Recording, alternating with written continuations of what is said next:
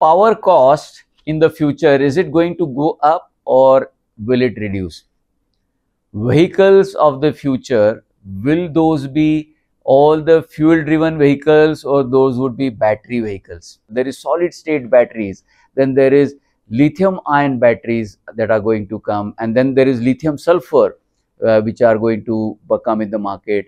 Sulfur ion batteries are there, sodium ion batteries are there, then iron air battery technology is going to come, lithium air battery technology that is going to come. Everything that is coming to you in the form of energy is either through the wind or through the sunlight. And sunlight also is not going to be just the solar panels, but it is going to be through artificial photosynthesis. There would be multiple other ways through which sunlight would get converted into energy. When we stop burning the fuel, the global temperatures would come down, all the global warming that is hurting the world, that would come down.